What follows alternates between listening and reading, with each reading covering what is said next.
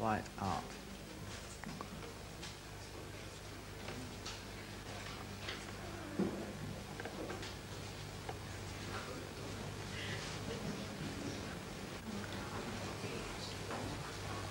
Those of you who were here yesterday will remember that a lot of the chat was fairly nostalgic and autobiographical, and only from time to time glancing reference made to the work which is up on the wall for the next day and then comes down.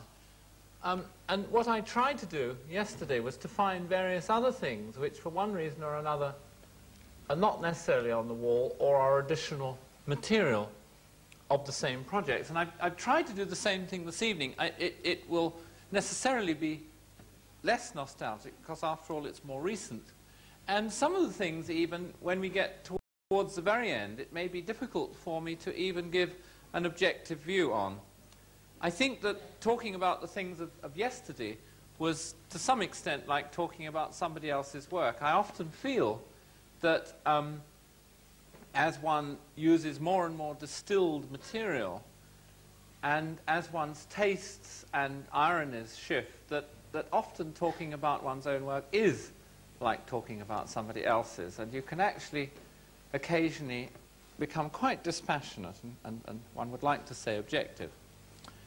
This evening, then, there will be the odd thing that has actually been not exhibited because I don't like it anymore, or the odd thing which has not been exhibited because it isn't pretty enough, or the odd thing that has been exhibited and can't be fully explained by just standing in front of the drawing. This is the purpose of this lecture, as in a sense it was yesterday.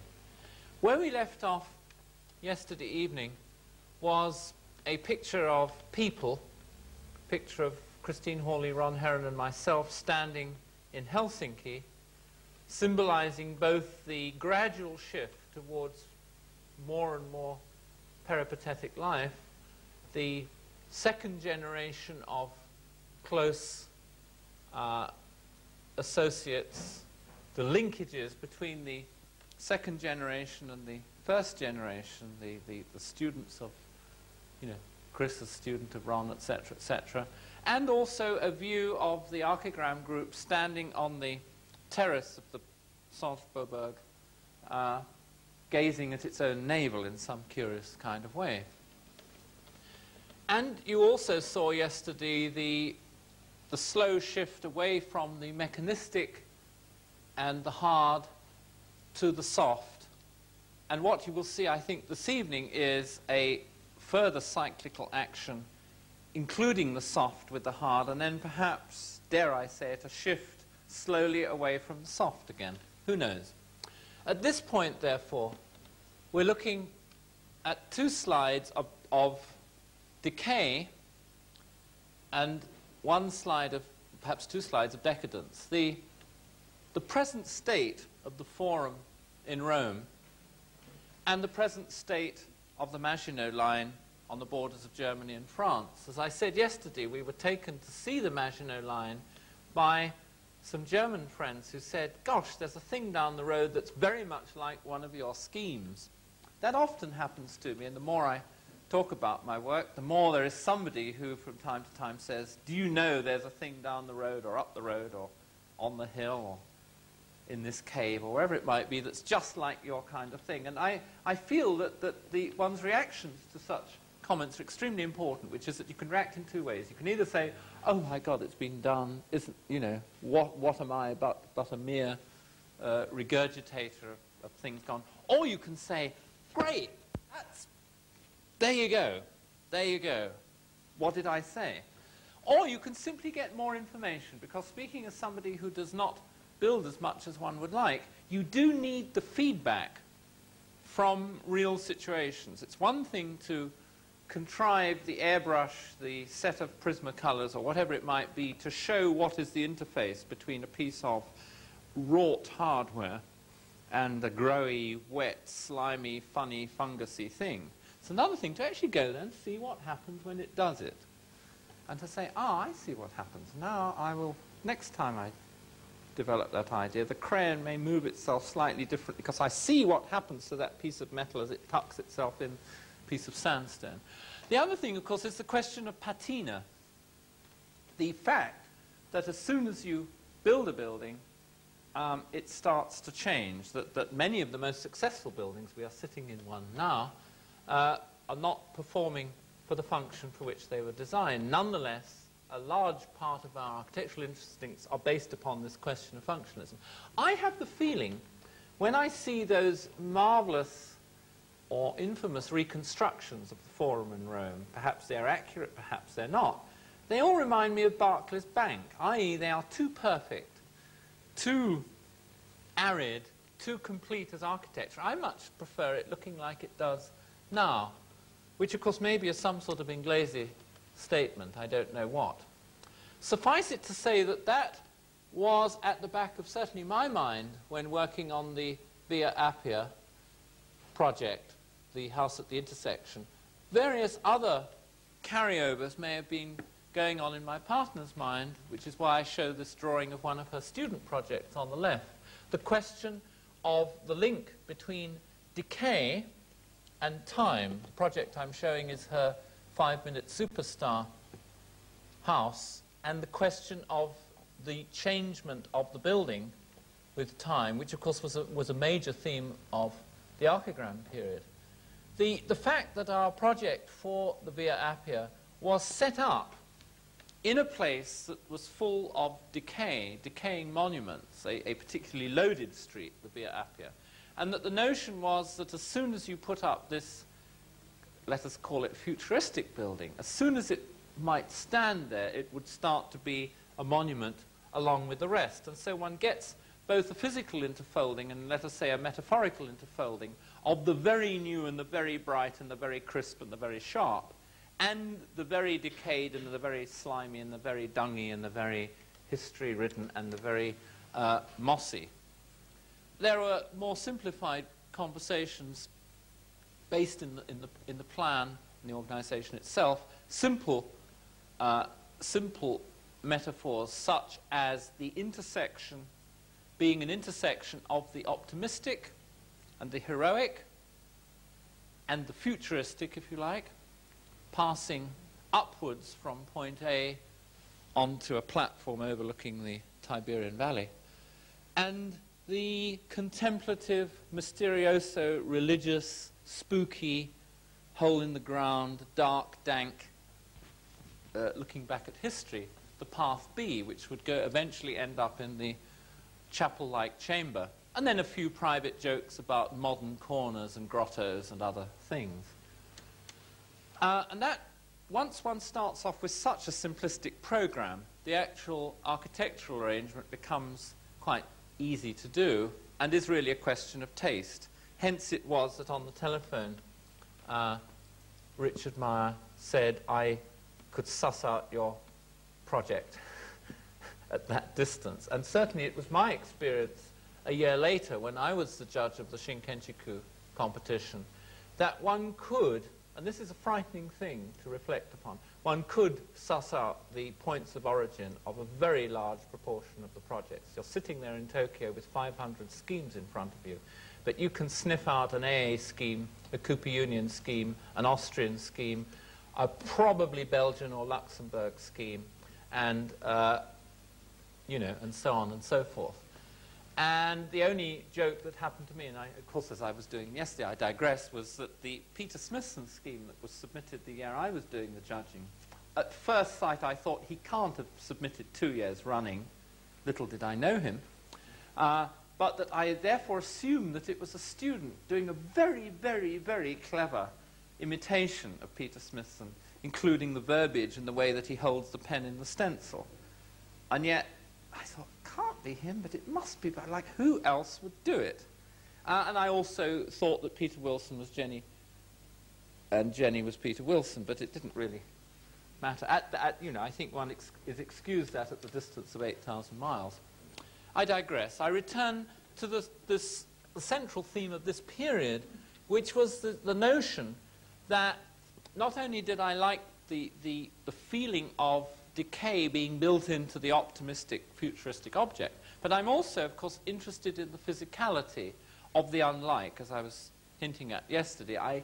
I enjoy the fact that, and I think one of the best examples of this was a piece of artwork, very unusually, that I actually bought. I bought an artwork from a girl called Carol McNichol, who is known as, you probably know her, as a very interesting ceramic artist. But she did one piece which was a clod of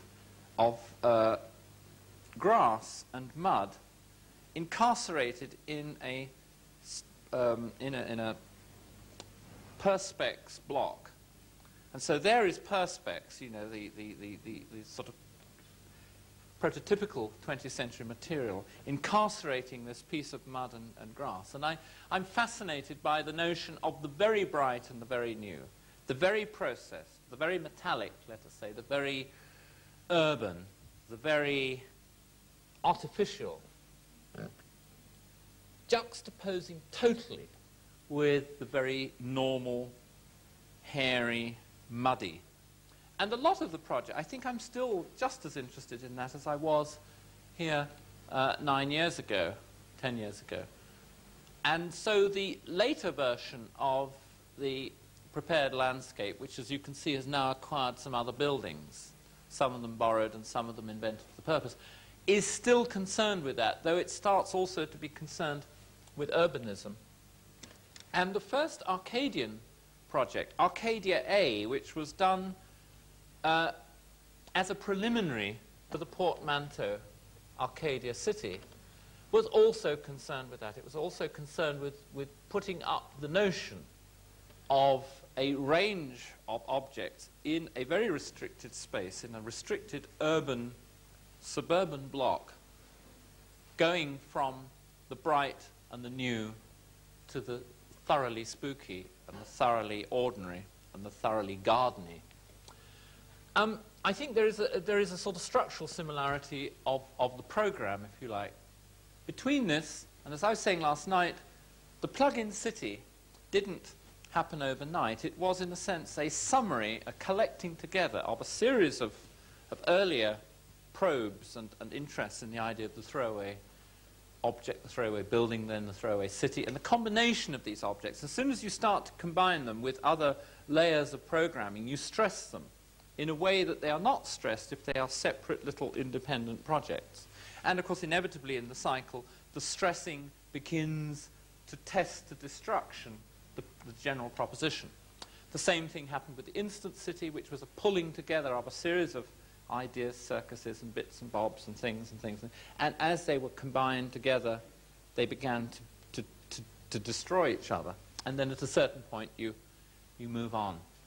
The Arcadia town or city has very much the same kind of portmanteau task, though perhaps because it was in its period, because it was looser, because it was actually the assembly together of alternatives rather than a single forward program, it seemed to last longer. It did, the various sections of the Arcadia city challenge each other. They are alternatives to the better life, but they can coexist, which is a very fundamentally different condition from the plug-in city, which says it will be capsules, they will be removable, they will even have the same styling.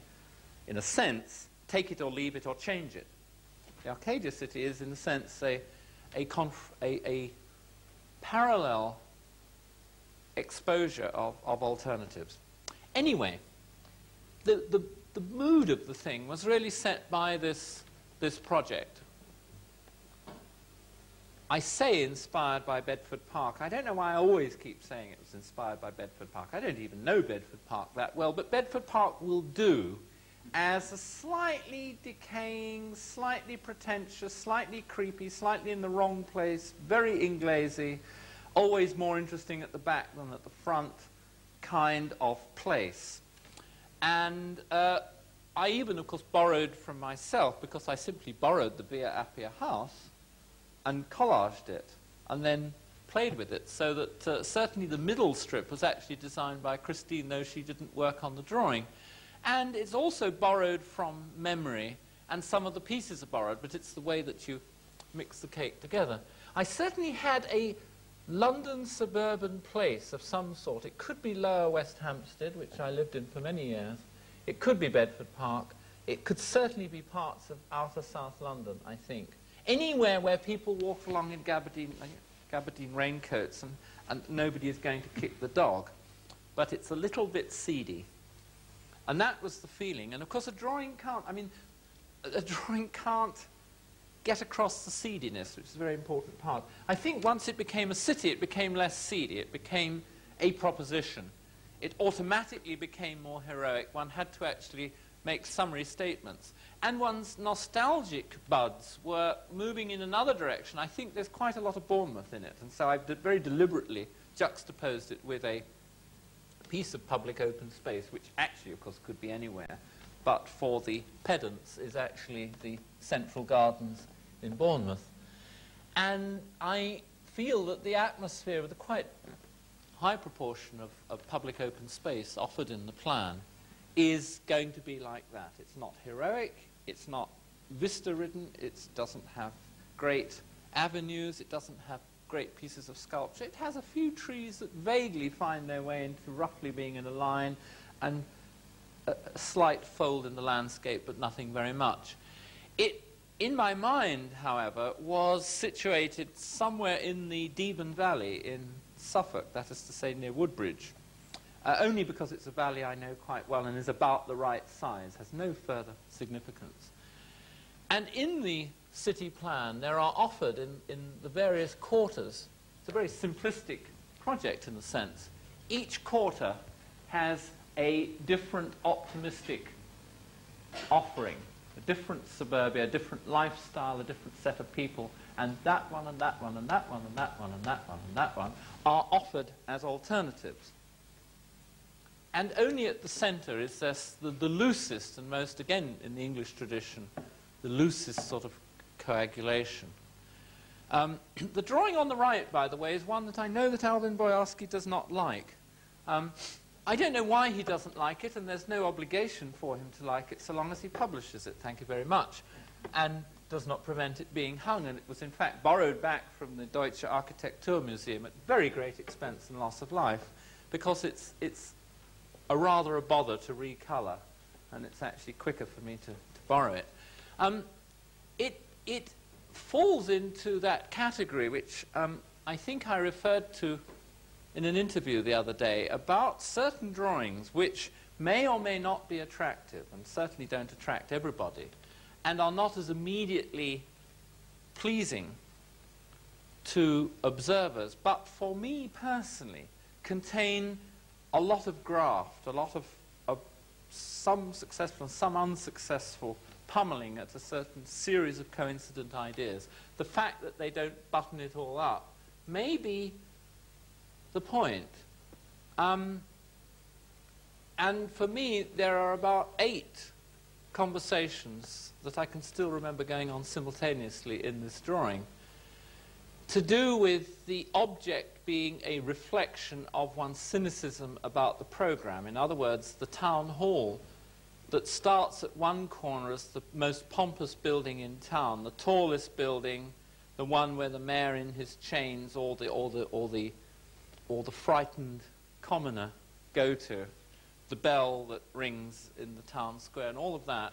The secretariat, full of officious people who are pushing paper and trying to be very important and justify their salaries, down to the sort of the small organization that likes to be within the umbrella of the big organization, but would like to make some symbol of its independence. So it crumbles, these little 2-man, 3-man, 8-man offices saying, I am an office, but I will hide within the umbrella of the organization. And then the sort of the loose place where, in programmatic terms, I suggest that there is the mayor with his chain of office and all his secretaries at one end of the complex, and the bloke selling matches at the other end of the complex, and various intermediate conditions between. And things like the rhubarb patch offered for the center of the city. At the same time, one has always been interested in having set up the system for something, to push it, to see how far you can push it before it breaks down completely. This is the intermediate point, and the system has still not broken down. And I like Edinburgh Castle sitting on its hill, where you don't quite know where the official castle, the built castle, ends and the rocky hill begins. And the rhubarb patch, or whatever it is, that I borrowed from central Tokyo. I like the idea that at the most pompous point of the configuration of the city, and right by the bell tower, there's a sort of nothing thing.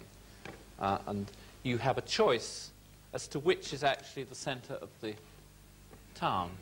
There is the pompous building, and there is the perhaps recherché archigram, naughty corner opposite the pompous building. It so happened that Christine and I had a commission for a roller skating rink. The guy disappeared from the country and never paid us a bean, but we did actually design this thing. We designed this roller-rama in the space of about a week, which was meant to incorporate a whole number of ideas that you could do with the newly invented silent roller skates. And one of the drawings we did was the interior of the roller-rama. And it seemed to me, after the event, the ideal offering as the interior of this building. That kind of thing might happen in there. And for once, it expresses itself fairly, in a sort of direct sense, in a one-to-one sense.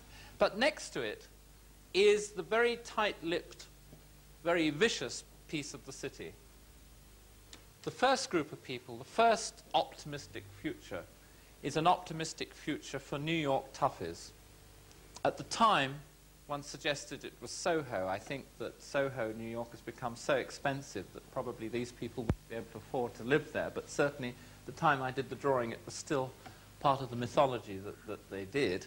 And that people were paid low wages for putting things in cardboard boxes on the floor below, that somebody was inventing a new kind of machine on the floor above, and the floor above that might be for let, and the floor above that might have a very rich art historian living in it, etc., etc., etc. In other words, the mishmash of the warehouse come living place, come place for the resourceful. And the suggestion in the cartoon is that these people have, as we say, no flies on them, and that only such people could tolerate living in a place made of metal, needing 3 keys to gain entry, and having a pretty uncompromising level of local detailing.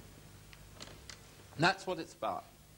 And it goes relentlessly up the hill. The drawing is 4 boards long, but is still only about a quarter as long as it really ought to be to make the point. I mean, I had at the back of my mind, or the front of my mind, both New York and Chicago and Hamburg in my mind. And I don't like Chicago or Hamburg. Sorry, Alvin. But so it was necessary in order to do this suggested future that I took places that really I felt uncomfortable in. And the drawing, of course, is far too sweet. The drawing somehow should be nastier. And this is a self-criticism, too, that sometimes one stays graphically far too comfortably within the range that one knows and one can produce before one gets bored with it. Occasionally, I think it might be useful, this is the teacher speaking, I suppose, it might be useful to force oneself to spend longer on a drawing, or even sometimes shorter on a drawing, so that you don't lapse into the what feels, through the pen or the crayon or whatever, feels comfortable and nice and homely, and you stop for a cup of tea at the right moment. Sometimes maybe you have to push and draw. I found once, for instance, drawing on Hammerpapier, which I've only done once or twice. It's this very hard German paper that Pichler uses, and I think Ray Abraham uses, which I don't like using. It takes much longer to draw on it, and your arm aches. Your arm aches after working on it for about 2 hours. You actually have to stop because it's very hard and relentless. But the end result, the pain that goes into it, does cause you to draw something that you wouldn't have otherwise drawn.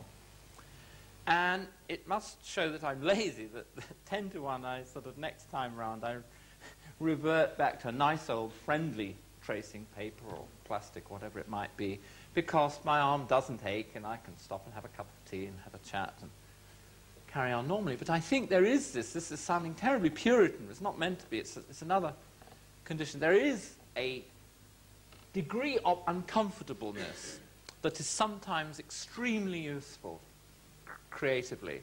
I think that's the reason why I don't like ever doing more than about 2 schemes just on my own, and that the people that I've really enjoyed working with the most, like Christine, like Mike Webb, like David Green and so on, have been because they, by their comment, make you feel uncomfortable. I can remember marvelous remarks being made by Bernard Tschumi on that scheme that we did for the summer casino during that moment. I can still, and that has that same feedback as the hammer papier in a certain kind of way. It's sort of, you can't just drift. It throws you back on yourself, and I love that. Oh, by the way, the scheme, which I've drifted off completely, at the top of the hill, slowly the little funny Inglese romantic thing that was insidiously there. I love insidious things. I love the fact you start off with the storyline, but actually it's the thing that you didn't like to notice just sitting on the top there, and it's not really central to the conversation, but actually in the end, of course, it takes over, and actually the thing drifts into pleasant, albeit metal-faced suburbia. And I suppose at the back of my mind there were bits of British West Hampstead also sitting there. Must have come from somewhere. So that the plan gives the game away. The plan actually allows for the fact that even the back is being riddled, is being threatened, and really this hard-assed front and its hard-assed lifestyle only really exists on the frontal crust. The rest is already being undermined.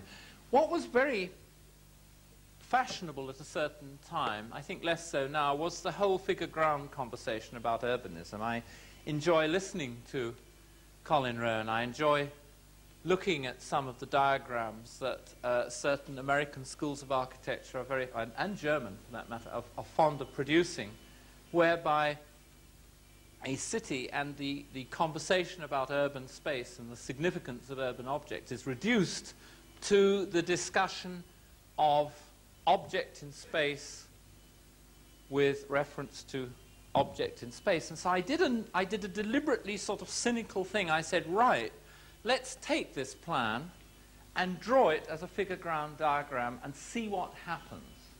Because the notion, that notion of urbanism is so alien to my way of thinking. I do not believe that there are perfect objects in perfect space. The whole thing is to do with amelioration and decay and soft overlay. But let's see. So one had to do terrible things with it. One had to say, is that or is that not a total object? Therefore, does it register black or does it register white? You can't have it grey. You can't have it dotted. You can't have it fungus-like. It's got to be the space or the object. Okay, I carried on, did it. And I think it makes quite a good figure ground diagram. I think that given sufficient time, I could bullshit my way through a crit at Cornell or somewhere and argue the significance of this object and its historical antecedents and the need for cross-references to Asplin's project for the law courts, etc., etc.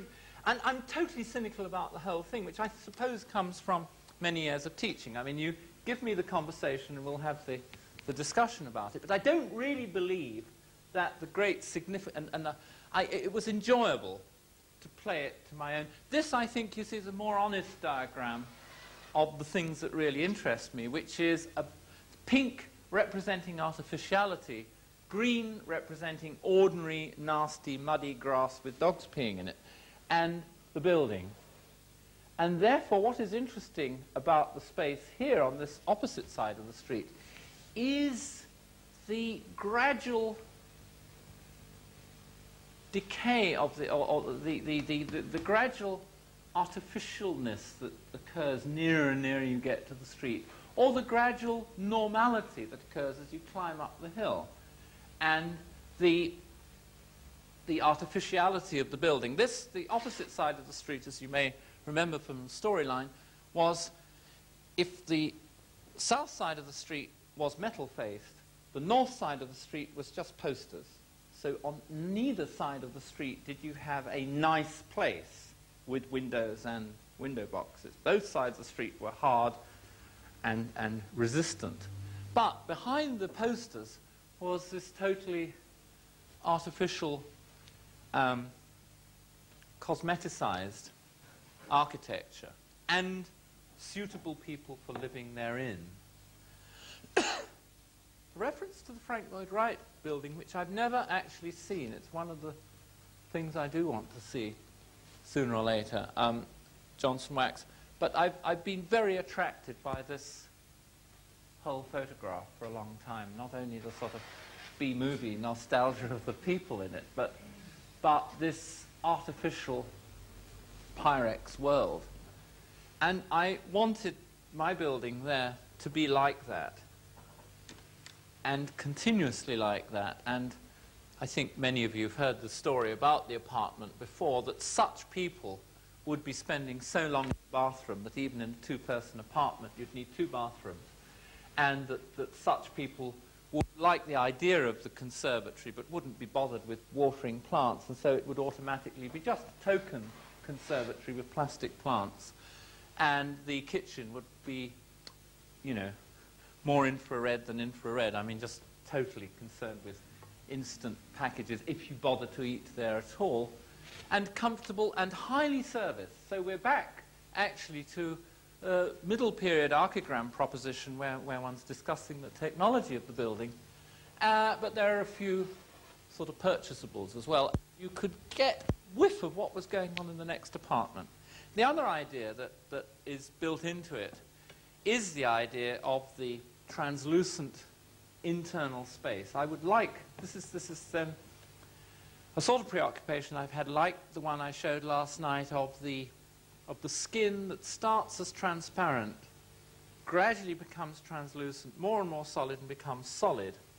And that was built into the Via Appia house. Linked to it is this one of the idea of the quite deep building that is still borrowing natural light. Now, I'm sure that certainly in certain Victorian buildings, one finds that being done with sort of funny old clerestories and so on. But I don't think it has been really possible until probably the mid or late 20th century that we have a sufficiently developed series of translucent materials that have other properties that we could actually investigate the idea of a very deep building. And by deep, I'm talking about something 2 or 3 rooms deep. I'm talking about something that's maybe 30 meters deep, at least, where one could still be borrowing a certain amount of natural light. Now, this means that, of course, you get shadows of things next door. I'm fascinated by the idea, whether, of course, it's most appropriate for a dwelling building, other than lived in by these sorts of people, I'm not sure. But I'm fascinated by the idea, and I'd love to incorporate it into a scheme. And I think it was a little bit later that I saw the Villa Maria of Alto, near Pori, when one actually saw the power of bringing light over walls into internal spaces. Again, of course, when you see something that's like the thing you've been interested in for a long time, didn't know it existed, you're engaged and you feel very optimistic. Men, it can be done. You say, my God, yes, it can be done. Now, the other thing, it seemed to me necessary that if one lived in that part of town, that one would need a sort of release from time to time. And the analogy that came to my mind was Vienna. I once spent a week in Vienna during which it was snowing and one was indoors for quite a long time, and through the window was Alf Oberhofer's parents' house, by the way, for those who know him, and through the window you could see the Steinhoff church that Hans showed the other night in the model. And there's something about Vienna, of course, full of these very sophisticated, neurotic people living in marvelous villas and so on and so on. But that you can see the Steinhoff church up with the trees around it. And I thought, my God, that's a marvelous, marvelous thing that you can see this. And I then thought, if one is living in that part of town, in this artificial environment. From time to time, you might look through past the plastic plants onto the hill and see an intriguing, domed, calm object. And adding to the program, I thought, why should that object not be something that has a sort of reassurance, a cultural reassurance? So let the main academic building of the town be up on the hill. And so this is the Academy building. Another game that I was playing with that was seeing what would happen if you confronted a sort of version of the well-serviced shed with a version of the echoing stone chambers type of academe. And what I did simply was to collide the two and see what happened. I don't think it completely succeeds, but that is the program of this building, that the well-serviced shed with the teaching corrals and the equipment dangling from the roof and so on attacks, or is attacked by, the large echoing rooms with their columns and so on and so forth. Having done that, I then produced an alternative which perhaps tightened the proposition and returned a little bit more to a preference for one over the other. The bits of 20th century seem to have drifted down the hill, detached themselves from the domed building, leaving the domed building on the top of the hill.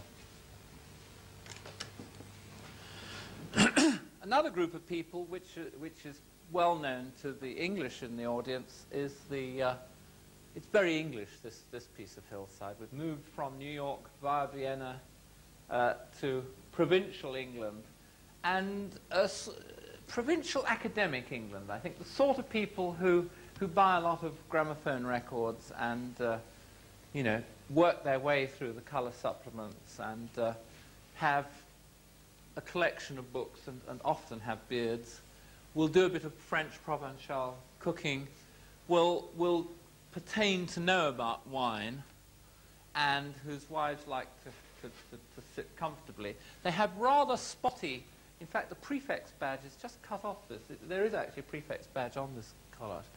Rather spotty, sort of offensive sons, and rather naughty daughters, and nice dogs, and nice trees, the whole bit. And they play cricket from time to time, and they like to wander about in a fairly contained place, perhaps golf on top of the hill and a reading room. I lived for a significant year and a half of my youth in Letchworth, which, as you know, is the famous garden city, and I attended a progressive vegetarian, I'm no vegetarian, as you know, but I attended a progressive vegetarian school in that town. And even at the age of 12, I can remember being a little bit, even at that tender age, I think, cynical about the extraordinary number of curious settlements and liberal, unorthodox churches. I think there was something like, 150 types of church in Letchworth, and still stories about nudists leaping out of trees and claiming to be sort of, I don't know, underworld Catholics or whatever the hell. It's full of leftover 20s English eccentricity thing. And so there's a whiff of that. There's a memory of provincial England and the sort of things that C.P. Snow writes about in his second book of the series, and Letchworth, written into the program of this project. Whether the architecture is appropriate to all of that, who knows? And of course back to Bournemouth and the river which gives the town its name being only 3 feet wide, which I think is lovely as an idea, Find the smallest and most insignificant thing you can possibly think of and then make a town of 250,000 around it, I think is urban preposterousness, which appeals to me. On the peninsula, one then shifts to, I think, Austria again. I'm fascinated by Austrians, and if you were here the other night, you'll know why. Because there's always the irony and the acid quality of Austrian conversation and designing is never far away. You have to be a toughie to put up with them in personal relations, but nonetheless. And I can't help feeling that on the peninsula in the town live these people with their memories and their arboretum, which is certainly real, certainly not plastic, tended carefully, and the dog is walked in the undergrowth, and they have double height, those sorts of volumes that you get on the sorts of apartments that Hans Hollein himself, in fact, lives in, which is a very high ceiling, cool, cream or white apartments high up in the 6-story buildings. And that was at the back of my mind, and I felt that the answer was to build the arboretum into the architecture of the building. Now, strangely enough, and I'm not sure now whether I don't like the original version. This is the original version of the building produced by that idea, which is double height apartments with continual arboretum condition, where at the lower story the arboretum has to fold into the garden, which is fronted by the estuary. That is the early version, in which all the apartment blocks are similar and are smooth. And it was about, and here is the plan at various levels of the apartment, very simple plan. And there is one of the conditions where it drops down and the arboretum has to fold over the garden itself.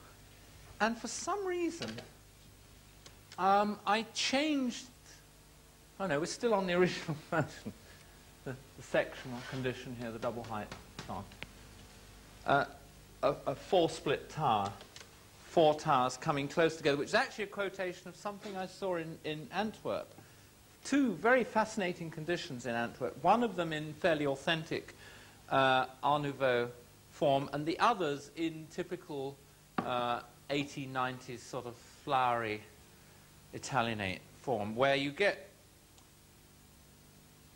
close-packed corners, where the actual intersection of the street is close-packed by very idiosyncratic buildings going off in 4 directions, so that actually you read the building as being the 4 buildings, and the street just as a sort of minor cut between. And you'll notice that both this block and the riverside blocks use the same device, where the tower is actually 4 towers brought very close but cut. Now, something made me redesign the facades about 1.5 years later, and I can't honestly remember why I bothered, because now looking back on it, which isn't that long ago, I'm not sure whether I don't prefer the original proposition. Here, there's a second series of propositions laid on, which is that as one goes up the peninsula, one starts off with a very fruity piece of architecture, but basically the same plan forms and same apartments within. And as you go up the peninsula, it gets less fruity, more calm,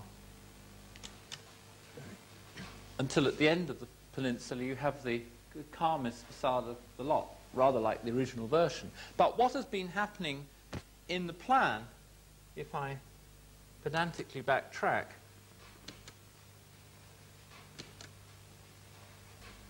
is that the garden has been doing the reverse. With the fruitiest architecture is the most orthodox, almost French gardening. As the buildings become calmer, the garden gets wilder. And so finally the smoothest building has the most offensive rocks jutting out into the sea. So one is playing a sort of double game of disintegration or metamorphosis, as the one is metamorphosing in one kind of direction, the other is metamorphosing in the other direction, which I suppose is a more complicated interpretation than the original one. But now looking at the scheme, I'm not sure whether the original one isn't actually the nicer building.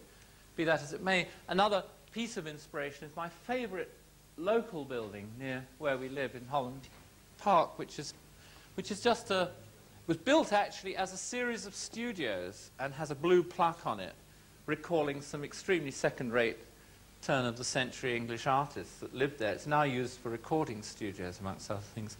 But it's still, it's no great shakes as architecture, but it still has something of the whiff of the lifestyle which I was hinting at in that peninsula. Another group of people, of course, are very straight up. The standard approved family with approved car, approved clothing, reasonable appearance, straight as a die, nice people, unquote, with a nice orthodox plan suiting the nice people. But in fact, just as probably those people have hidden hopes and fears and neuroses and perversities, so does the building itself, because it's not nearly as nice as it looks. It can only be used and entered by this rather idiosyncratic pattern.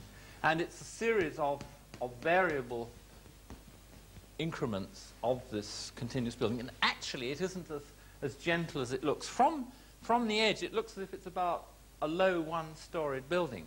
But actually, it becomes a three-storied building. So there's sort of, it's a little bit nasty. It's not as reasonable as it should be. And that was my program for that particular optimistic view. Another thing that's a favorite of Ron Heron and I is this particular photograph on the left, which is taken, I can't remember if it's out of the Arthur Kornglass book or it's out of the Bruno Taut Modern Architecture book. Anyhow, it's somewhere in Stuttgart, though I've never been able to probably bomb to hell at some point, but it was in Stuttgart in about 1928, a piece of general purpose ground that is glass ground. And I love that one, and Ron and I are great fans of that particular photograph, and it's really, by the way, what that project is all about, because in fact even the ground becomes glass, by the way.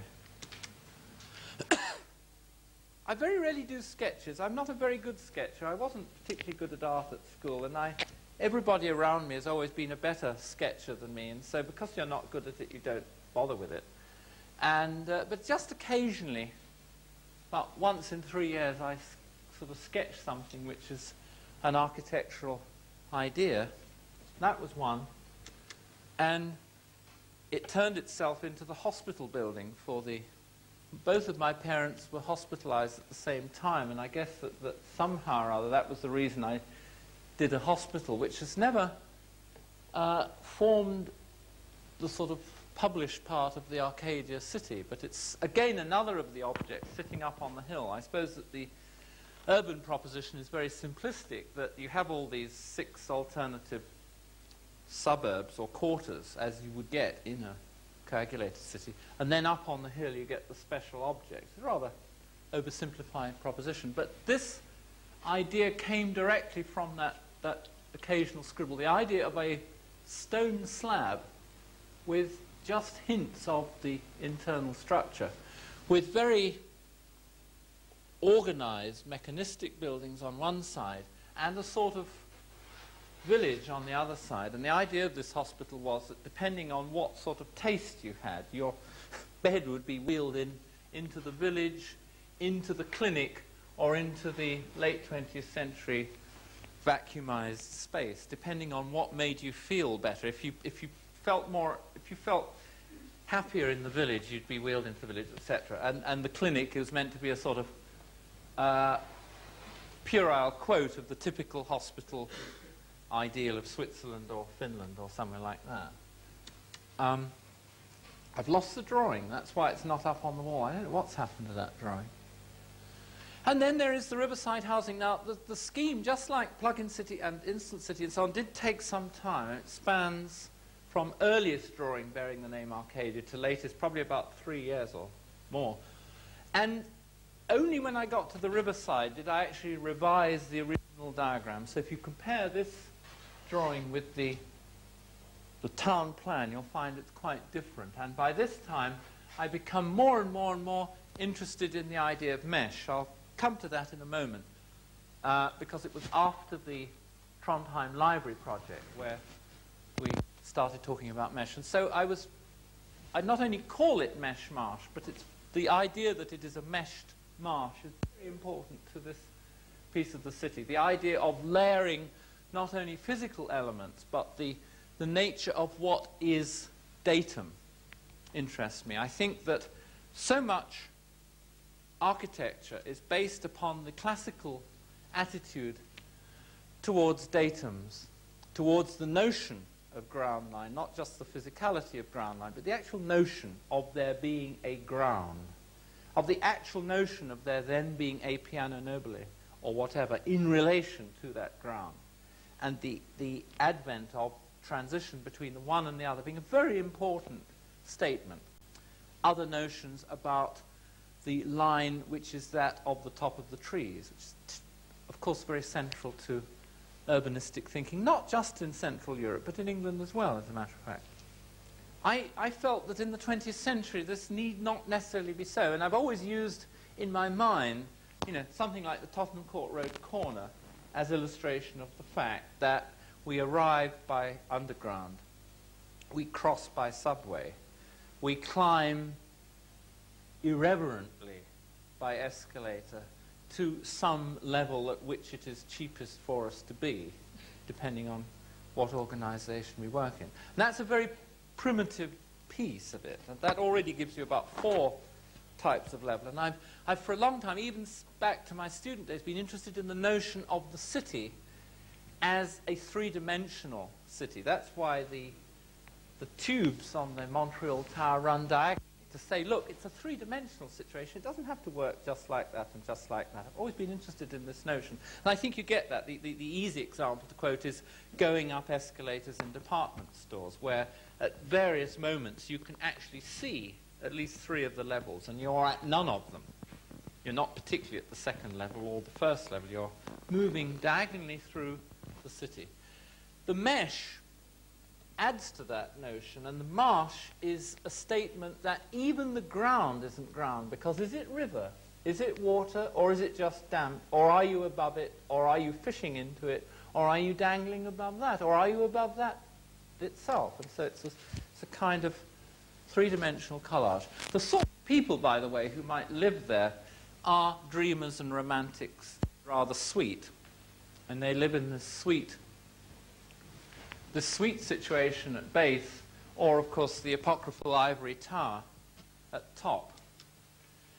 And it seemed important to, Rebecca might know that particular piece of coastline. I think you were there when I took the slide. The marsh is the analogy. And here is another set of drawings that's sort of boring and not very aesthetic. These are just a series of plans demonstrating the cycle of time by which the marsh would disintegrate and become more meshed. The towers are established. They're very ordinary. There is the creek pattern. The creeks start to be layered over. The towers start to sprout, and at a later stage sprout very much.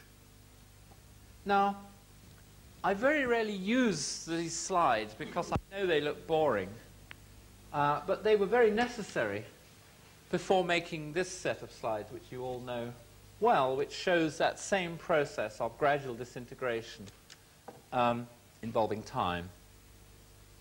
As I was saying last night, my usual process is actually to start off with plan drawings and then to draw the elevations or sections, and then often to lose the plans or to hide them away in a drawer somewhere, and you never see them again. I would like at some point in the future, I think, to do an exhibition or something, a pamphlet or whatever the hell it might be, entirely of plans with no pictures of anything. I'd probably bore the arse off everybody, but it would be an interesting thing to do, I suppose, to make some sort of a point. But one never does, but one might. The Sleek building was actually started in the Sponge project and then dug up for the purpose of this location. And I just remind you of the Via Appia or the Arcadia A to say that really this is the child of that. And I wanted to do, there's an occasion, just as I was saying yesterday, that often in the archigram time we would say amongst ourselves, this'll upset them. Them always being an unspoken them, as you remember. And I think sometimes a certain sort of cussedness or positive cussedness is the real thing that ignites you to do a scheme. This was done with a them in mind. The people that still, 5 years ago, whenever it was, and now, really pissed me off are the sort of scrubbed wooden table, hacking jacket, bearded, reasonable, Guardian reading, boring, pious farts that make up the majority of the English architectural profession. And this building was designed to offend them. There's no question about that. What will get up their nose will be something that's really artificial, multicoloured, plastic, tarty. It's a tarty face. It has beauty spots, just like the old, you know, the ladies of the 18th century Restoration comedies, drawing attention to its artificiality. And it will be in an artificial piece of town. And it will have nasty, raunchy, clickety-click people who are hustlers. You know? Why not? Gap there, for some reason. Now that's Arcadia City. I'm now going to, I think, if I remember, talk about some competition projects and similar. Because in amongst all of these self-chosen things are projects which have a program defined by somebody else. The usual motive is that, very simple one would like to build the building. Second one would like the prize money. Third one, just as important, nearly, but not quite, one likes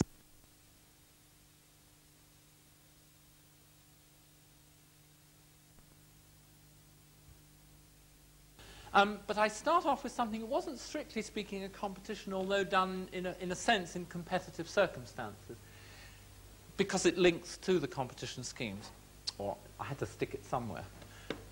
This is a project which Christine, myself, Stefan Schlau and Jeremy Frank, somewhat curiously called the British team, despite its international content, did in Stuttgart. We did it in the Kunstverein in the middle of Stuttgart, a public building, and there were 15 teams who were given a piece of southern Stuttgart which had to contain a nurses' hostel, somewhere for the Stuttgart Chamber Orchestra to rehearse, and provision for the local ethnic minority communities.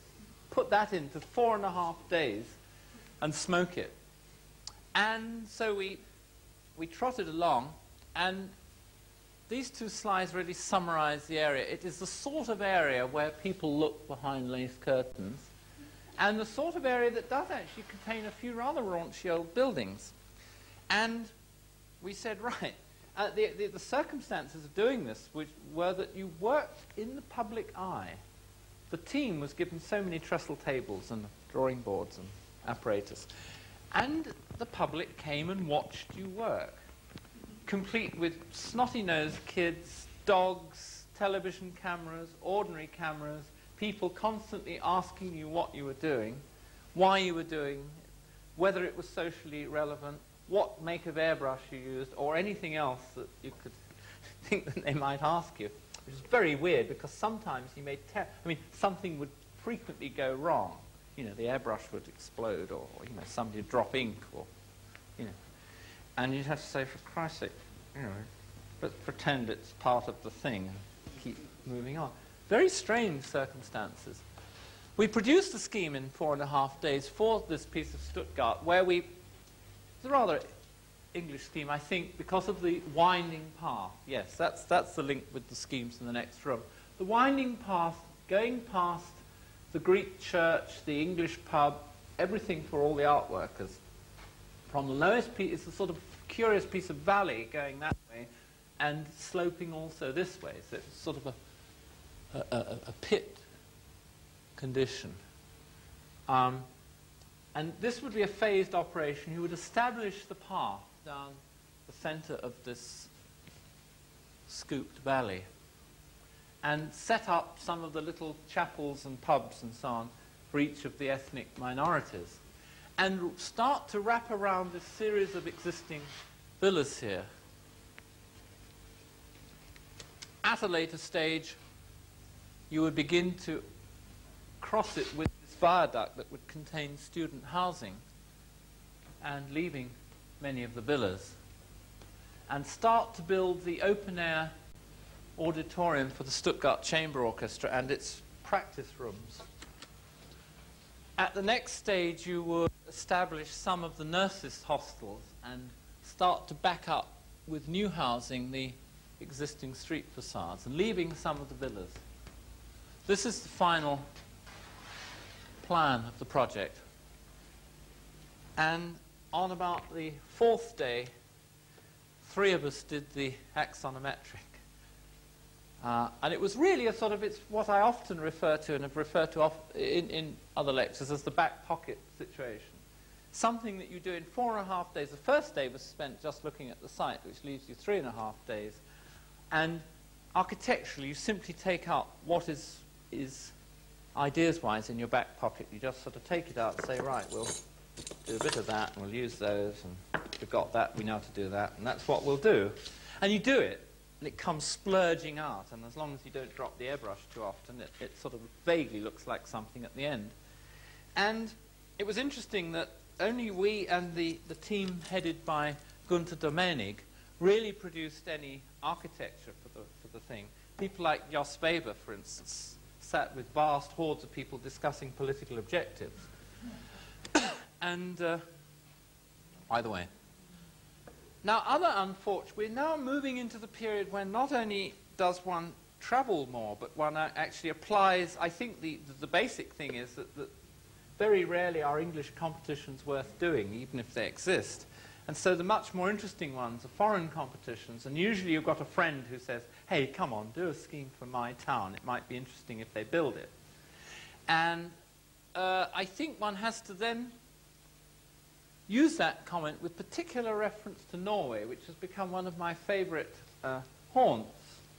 And the real link with Norway is the unfortunate butt of slapstick humor called Per Cartbed, who had more hair then. It would have, the chocolate cake would have stuck more firmly. But he, for many, was original Folkestone visitor, and ever since has used his contacts to inveigle various of my connection to and from Norway. One of the towns that's been on the receiving end, though it's never bothered to build it, is the town of Trondheim, the northernmost spot at which there is an English cathedral. The stonemasons were all brought over from Yorkshire, and the stone brought from God knows where, to build a Gothic cathedral up in the fjords there. And it's a sort of ordinary-ish town of about 150,000, something like that, with a big university. And at one point, we did a student building. At another point, we did a library for this unfortunate town. The town has been sensible enough to commission us for neither project. And I don't think it's actually built either of the projects. The first of these projects was suggested by Per as a group effort, and I've jumped around in time a bit here. I think we're going back behind, can't even remember the date, but Cedric might remember it. But Per suggested that there should be a team consisting of himself, Tony Dugdale, Cedric Price, and Archigram. And this sort of supergroup, as it was called at the time, it was one of those amazing situations. We couldn't fail. There were only 3 entries. It was an invited competition. There would only be 3 entries. And with this team, you couldn't fail, right? And we all lurched up to Trondheim and looked at this sort of tit of a hill and said, God, yes, amazing. It's a very boring location, as I remember. Sort of the back of a housing estate. But anyway, we came back, and the proposition was a series of concrete buildings for dwelling and eating and watching movies and so on, with a marvelous pool in the middle, marvelous swimming pool with stepping stones and things, and then a route system, a ramp system around the outside. How, I asked, was it possible for us to come third? I think is what we did. But I was only talking to Cedric about this, I think, a couple of days ago. We still hark back to this scheme. It still provided a lot of laughs, but a lot of ideas for subsequent projects, certainly speaking for myself. I think that if you look carefully at the sponge stuff upstairs, which I was talking about last night, you will detect references to this Trondheim Student Centre. And if you then look at the other Trondheim scheme, which I did with Christine, you will see certain references to this Trondheim project, the notion of the solid elements within the glass skin with the winding path that attends them. Daytime, nighttime. And I come to that project. The building is in a different part of town. We're actually in quite a decent part of Trondheim now, down in the valley, in the old town, on top of some ruins. And the requirement here was for a library which consists of many different independent sections. Children's libraries, music libraries, antiquity libraries, county libraries, etc., etc. And what Chris and I did was we had between us two notions. Chris had the idea of it being a garden, and I had the idea of it being a theatre. And that's really what it was, plus now I think the memories of the other Trondheim scheme. By this time one had no illusions that with 75 entries one would get anywhere with the competition, which we didn't. But I think it's also a project which I constantly find myself referring back to. It's a funny thing that I think the competition projects have sometimes had more feedback onto the loopy or self-motivated projects than has happened the other way around. One might have expected it to be otherwise. One might believe, one would like to believe, that if the self-motivated projects, the non-program projects, are the research, therefore the research would be used in the more pragmatic projects. But if I look hard at it, I think the competition projects have often had more physical ideas, by the way, that have then fed back in the other direction. I certainly think it's true of this project. The idea of the cocoon, again, that preoccupation between transparency, translucency, greater opacity, but in this case no total opacity, because the internal buildings are the opaque ones, the rock buildings around the garden, the space is the theatre, each building having its own character, but latched on to the parent, which is the basic structure. Again, Frank Newby, the engineer, again, the winding path, the ordinary part of the building, and then the disintegration now happening into the pit of the building. The other link over is to the Via Appia house, because this scheme came fairly shortly afterwards, and we quite consciously borrowed some of the things we'd played with in the Via Appia house in this, which is much more determinate project. The other reference, the interior of the building, the garden, as it were, which is the lending library, and the library buildings around the edge. The other thing is the Britannia Palm Garden, the Britannia Hotel in Trondheim. I love this, not because it's the world's greatest room, though it's not bad, but the notion of this very sophisticated room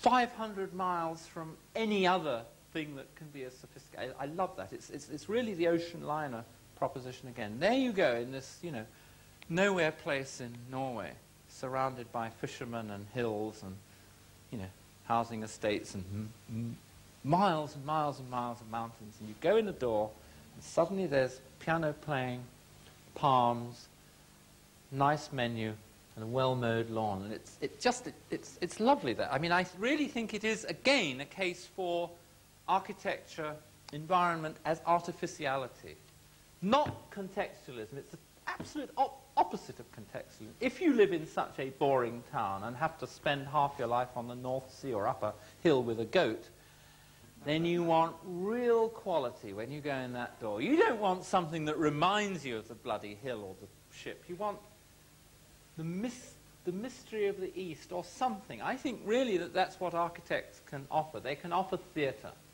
And that was, Christine's never been to Trondheim, but the whole time we were doing the project, I kept banging on to her about this thing about the Britannia. I think if she heard Britannia Palm Garden again, she'd throw up. I mean, it was, I said, you know, what it's really got to be like is the Palm Garden is this marvelous, But that was an inspiration, that one felt that at a slightly more public, cheap level, if you like, any old fart in, I mean, you know, the Norwegians have a tremendously high standard of living. They are nearly all bilingual. They have lots of English language books and lots of Nordic language books. Any street corner they can buy virtually any book they want, and they mostly have the income to do it. So what is the role of the public library? If we think about it in, you know, paternalist 19th century terms, it has to be something else. It's got to be a place where you go because it's damp, usually in Trondheim, and it's something to do, and it's something to watch. And I feel if any old sort of carpet-slippered Nord wandering around the town and could go in there and suddenly get this possibility of creeping behind Gothic corners or looking down on the garden or just sitting up in the cafe watching or pretending to be researching. I mean, I think libraries are lovely for people who pretend to be researching. Actually, they've gone in because it's warm, or they've gone in because they want to read a dirty book, or whatever the hell they're doing. And if the Britannia hotel room is an excuse, I think that's an excuse too. And of course, what the irony is in there, you get the delicacy. I mean, there's a double flip, because the delicacy on the menu in the Britannia is this piece of fish that's supposed to have been sitting under a stone for a very unhealthily long time. And that's the thing that you pay, you know, 500 plonks for. The tail of the arcade creeps out as a little old sort of Victorian arcade entrance. Again, shades of Bournemouth. And the section involves mesh, and mesh came up almost as a sort of by the way. And I think it actually wasn't. I think it was probably Chris who's first said that we could use sort of meshes. And mesh became a buzzword on this scheme, the idea of layering and using meshes of apparatus that weren't only major structure, but weren't only very, very minor structure like bookshelves, but were all a way of handling the intermediaries between the main spaces. And we kept talking about mesh. And from mesh, so from that competition scheme, a sort of by-the-way technique for doing something became a preoccupation. And from the Trondheim meshes grew the other mesh projects. The other thing is, just again speaking as teacher or competition doer, there was one thing that cropped up during the making of this competition, just like I was talking about the programming that was necessary yesterday on the Monte Carlo scheme.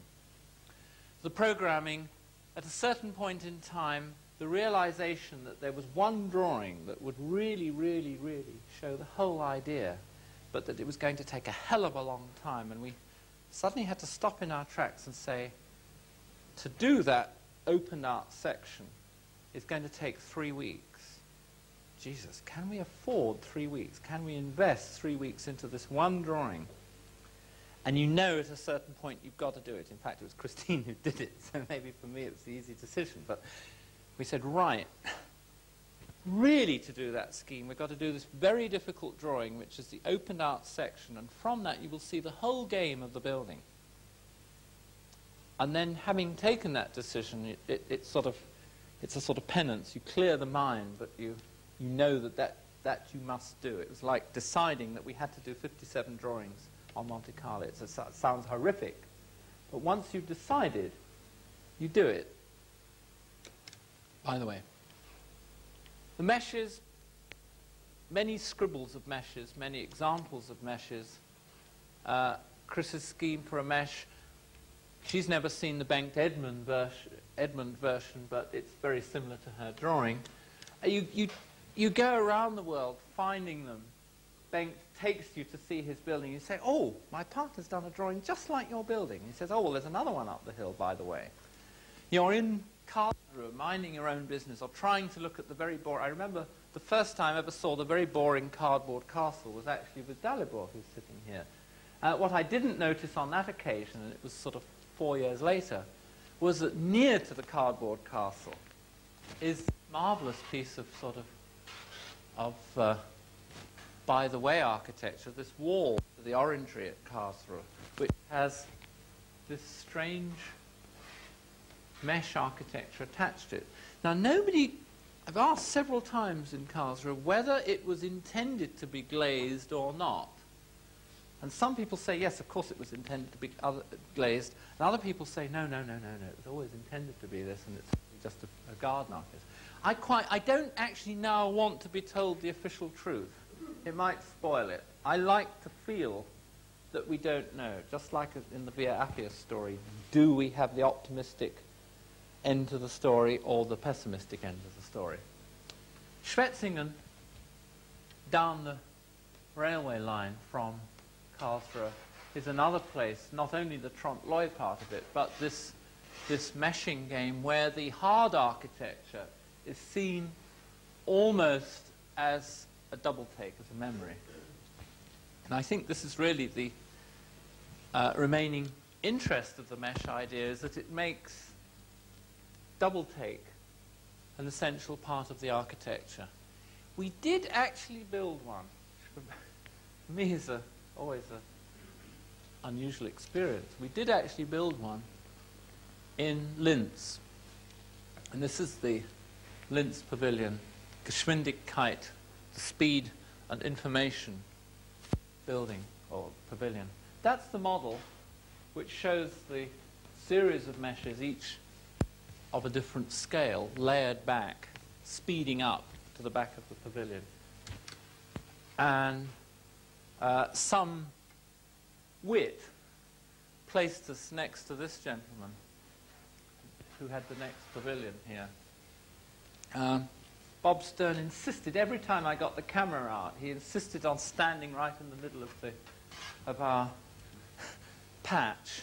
And I had to wait till he'd sort of disappeared off the next day before I could take these photographs. So the series of meshes exists inside a dark blue box.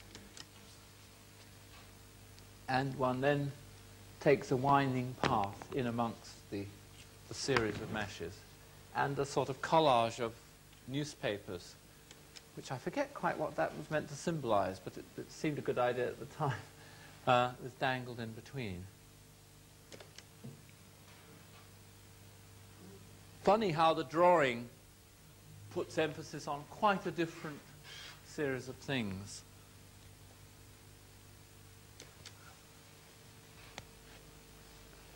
The winding path in Frankfurt. One of the museums proposed for Frankfurt is attached to an old Carmelite church. And the proposition is for a museum of antiquities, Roman and post-Roman antiquities. That is the existing piece of building, and the museum had to roughly double the size of the building. The winding path here in our project is used to interact with the new and old spaces as a storyline, but also as a way of looking at the same objects from several different dimensions. We felt that it was terribly boring to just go into a museum room and see the thing in a glass case or in a very nice setting and to say, well, that's it, let's move on to the next. We were very interested in not only taking the Gothic church, but in a sense recreating certain Gothic conditions. And I think this started with the Trondheim Library project and continues here, where one is interested in seeing things by glimpses, not just full frontally, but by glimpses, seeing them through other things. The mesh conversation, again, the mesh in this case, acting as a rack upon which some of the exhibits would be hung, and the path then worming its way around the rack and then into the nave of the church and out. Here's the formal drawing of the start of the ramp, climbing up, turning at this new apsidal condition, returning up higher, and then see, for instance, if you have an exhibit, say, there, you see it slightly from below, you pass it, you can look back at it, and then you pass it from above again. And if you're in another part of the building, you can see it yet again through other things. And if one looks at certain screen conditions at the eastern end of Gothic churches, for instance, often where there are choir stalls or where there are clerestory conditions or where there is arcading, you get these conditions of glimpsing through things. And that was at the back of one's mind. So in a sense, although adding to the Gothic building, one was increasing its Gothicness. The entry, the beginning of the climb, the research laboratories and admin is in this piece of the building.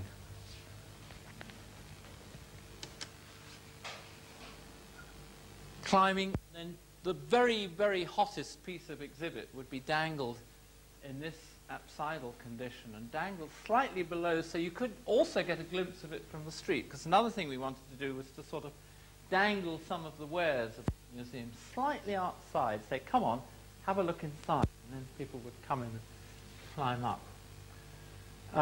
And this is a long cut section through the building. One often ends up with these schemes taking the sections lengthwise through the building rather than just taking cross sections. It seems very necessary. Here is the return condition, passing back with the entry having happened at that level. So one's still climbing and then reaching the highest point around here, and then at that point beginning the descent again. Somebody called Justina Karakevitz worked with us on this scheme, and she was actually responsible for a lot of the more atmospheric parts of the drawing. I don't think it's either Chris's or my style to, I don't think we can do it, to pencil shade in this manner, but it seemed very important for this particular project to have Gothic kind of, I was going to say coloration. Turning around the old apse, there's the old apse and the new apse, and then finally working one's way out of the Gothic building. I think I remember that the other thing that we were looking at that time was Asplund, although it doesn't immediately look to be a sort of Asplund influenced building. I remember Asplund coming into the conversation rather more often than not. Now, there was a funny, one of those tedious situations occurred, which was by a series of mishaps with the judging panels of competitions, that the two competitions had to be handed in on exactly the same day.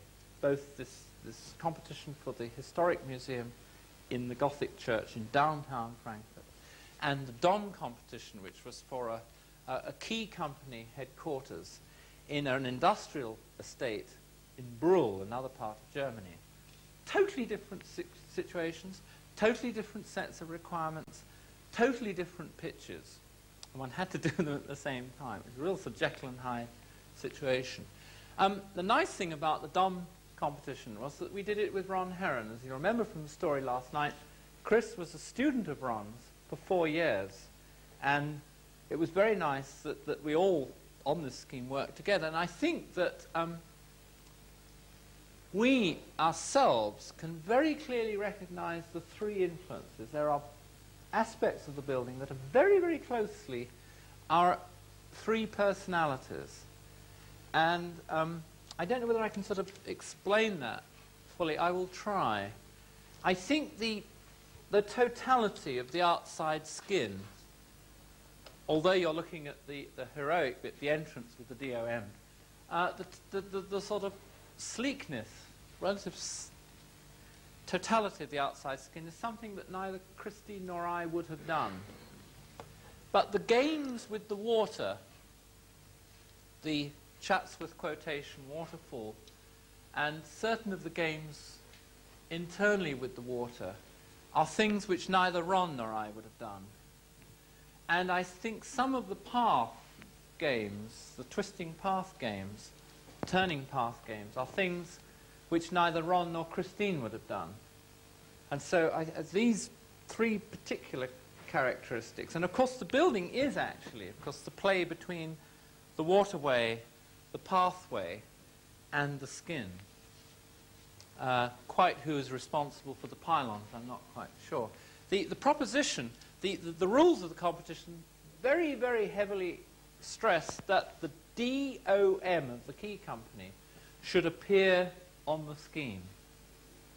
And the trick we did, rather simplistic one, we said not only will it appear on the scheme, it will be the scheme. The O will be the arcade. Now the arcade in this case has been brought in from the edge of the building, as in Trondheim, into the centre of the building. It's a central spine arcade. But the arcade is not actually the whole path, nor is it the whole stream. The stream and the path play silly buggers in amongst that O of the arcade as it winds round.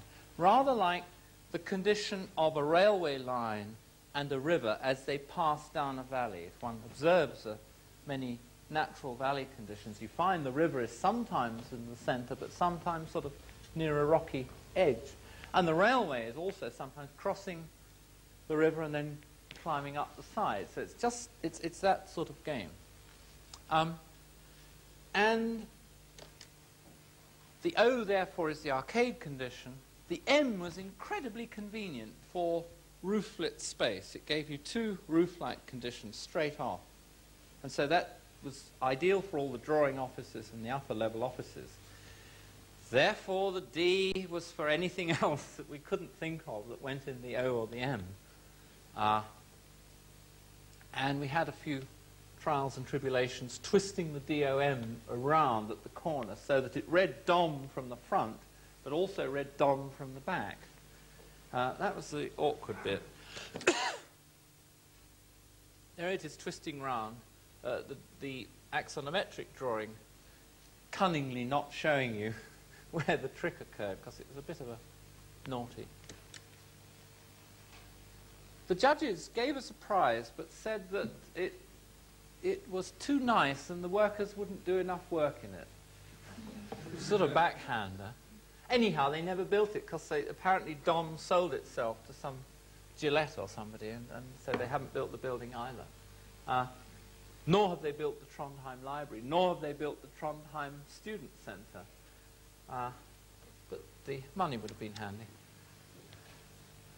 There's the model, and there is a collage showing the effect back as the ricochet Dom would face the Autobahn at the back. So the idea was as you drove at great speed on the German Autobahn, you'd see Dom, Dom, Dom, Dom, Dom, Dom, Dom. And as you drove at much slower speed down the side road, you would see Dom, and you'd come in. The Smithsons liked this scheme for some reason. They told me the other day that it was their favourite of our schemes. I don't know why. I just throw that in. I mean, I can also say that the only scheme of mine that Leo Krier likes is the one with the grid, the one for the regular family. You can draw whatever conclusions you like from that information. Okay? The Peak project also that we did, not the famous one, is also a twisting path with a stream condition crossing it. And in this case, this is an early scribble, by the way. And the stream condition is contrived very carefully so that because of the lie of the land, the stream, instead of being a rather quiet stream, as in the Dom building, is a fast-flowing stream.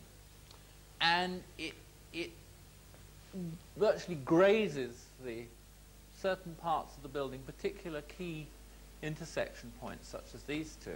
It flows very fast and drops down waterfalls. The idea being that the water and the sound of the water would be a very important part of the actual atmosphere of the building. This is the entrance condition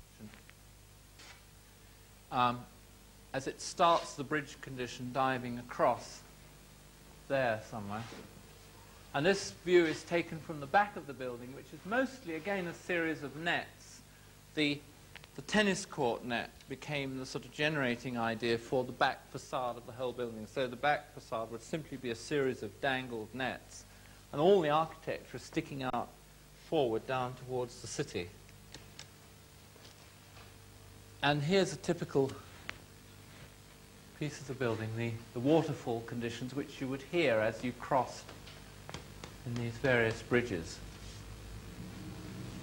And a detail of the small-scale meshes or nets or fly screens or Chinese parasols. And the day-night thing, the handrails and the nighttime illumination, so that in actual fact it had a sort of daytime, rather solid central building with these bridges leaping up over the water behind it, and a garden, an arboretum space, again in the crotch of the building. And then at night time it completely reversed out and became a kind of artificial, slight reference back to the sleep building thing. So just on the hill you would see this string-like series of lights and not see very much of the detail of the actual building.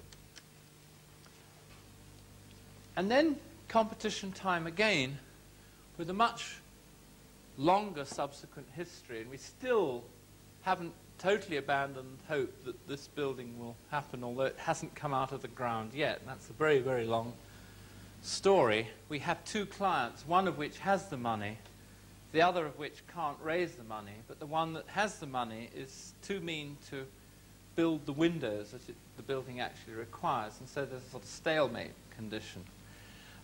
The location, now most of these things have been places where one can spin a fairly self-conscious story about atmosphere, locality. They're mostly urban, so even Trondheim, give or take, is urban, certainly at the library district. Here we're out in the backwoods of the Pfalz, which is supposed to be one of the poorest parts of Germany. I mean, it's all relative. It looks incredibly well heeled to me, but I'm told it's poor. And it's actually a rather good site. The back of the site looks out onto these small towns and churches and woods, and it's really quite a picturesque site. And the other direction of the site is a stone quarry, which was actually used for some of the stone that built the Empire State Building. It's red sandstone, which was shipped to the United States. And the site for the blue house is roughly there, just up and behind the edge of the quarry. The plan for this piece of town, it's on the edge of a small, down here is about a 12,000 person Pfalzish town, and up on the hill, somewhere there's a castle. I've lost the castle. There's a castle, and then behind it a flat piece of hilltop, a stone quarry. And what we planned is this development for about 2,000 people. And the competition for the solar houses involved certain pre-selected parts of the total. The rest would be normal housing. And it was an invited competition, and we did four house types, of which two were successful in the competition. You didn't actually get a prize, but you simply got the town saying that they would subsidize anybody who built your houses. So it's like a sort of selection process.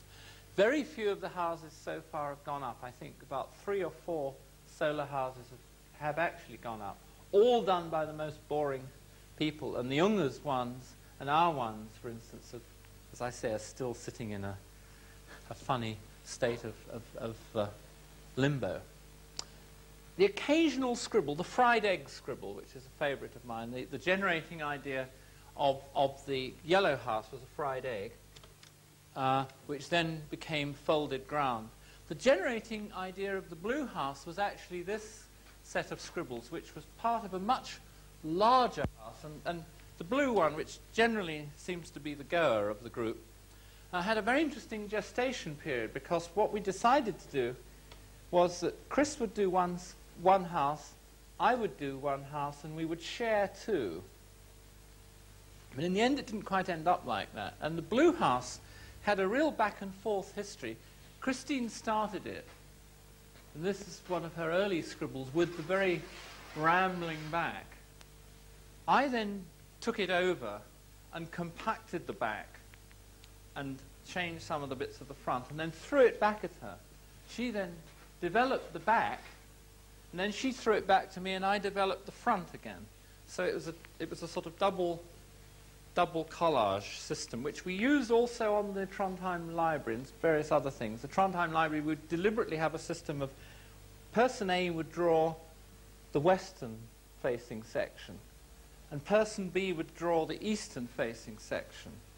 And then you'd swap drawings and redraw the eastern and western-facing section, and then swap the drawings back again. And our theory on this is that you actually knock out, the theory being that you knock out the bugs, and that if you can carry the ideas sufficiently to explain to the other person what's going on, or you do it through the distillation of the drawing, you actually knock out the bugs and you feed in additional ideas. I don't know whether other groups of people work in this way, but it certainly works when you have a two-person system.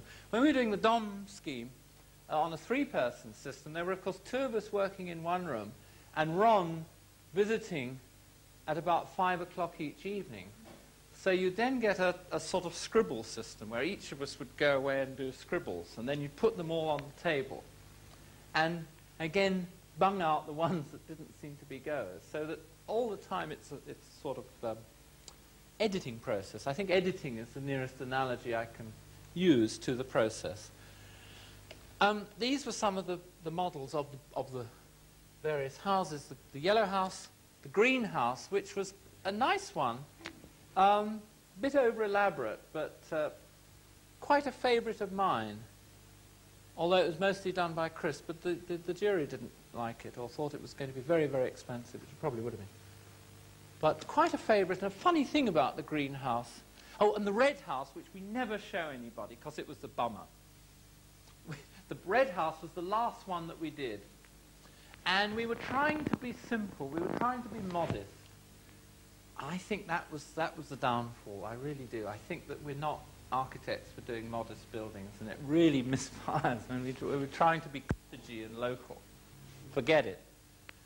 The green one is interesting because it reminds me tremendously of Los Angeles.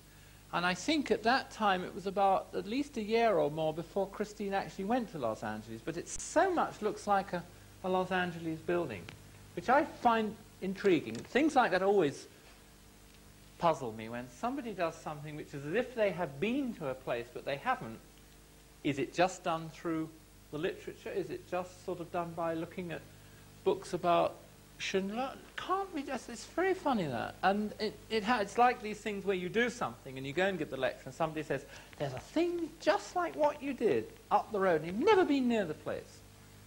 Weird that. The yellow house, again, started off as a fried egg and ended up as a saddleback.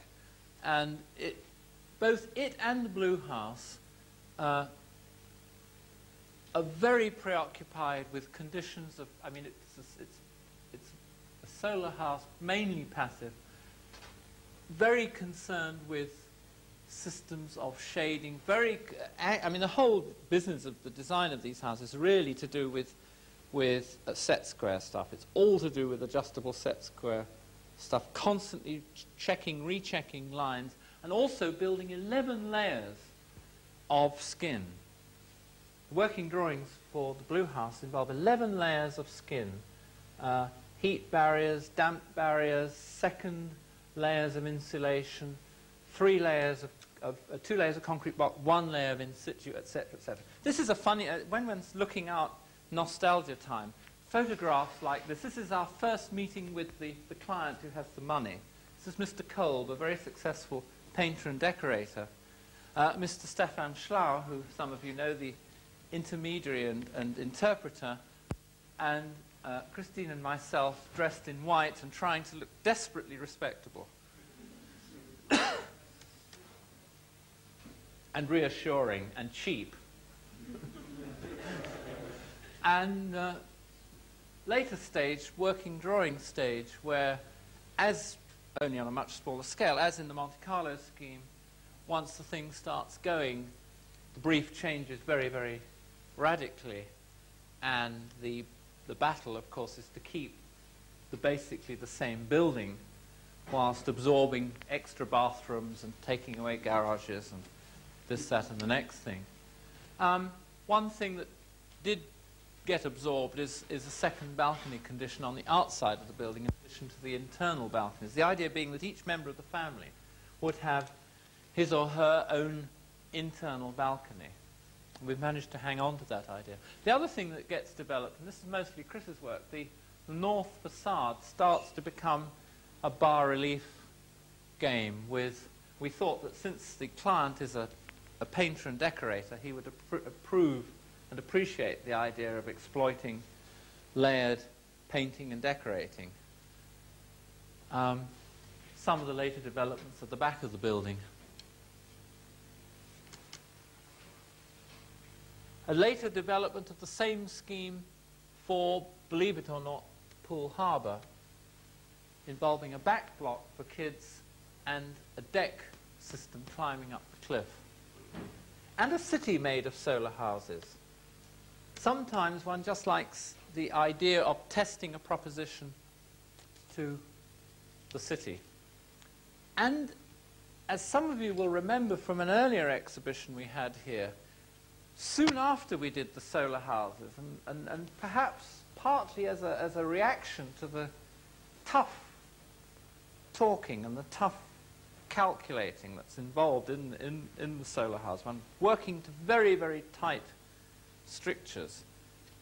The shadow house was a sort of great release and great sort of opening out. And if you recall last night when I was saying that the Bournemouth Step scheme was where we let it all hang out after the very, very tough period of working through the doctrinaire Monte Carlo scheme. And here again is a scheme that lets it all hang out, very exuberant, very, very open against the tough conditions of the solar houses.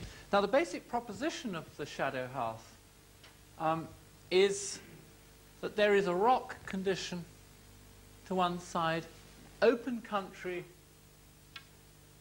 to the other, the city itself on this side, and garden conditions on that side. Different kinds of pressures onto the house. The city, a ruthless series of axes. The garden, therefore, having a very soft relationship to the actual edge of the building, a very ambiguous line. I mean, difficult to say where is actually the line of the edge of the building. The open country being faced, the city being attended very dogmatically, and the building then lurching itself onto the hillside, which has a series of streams dropping off of it.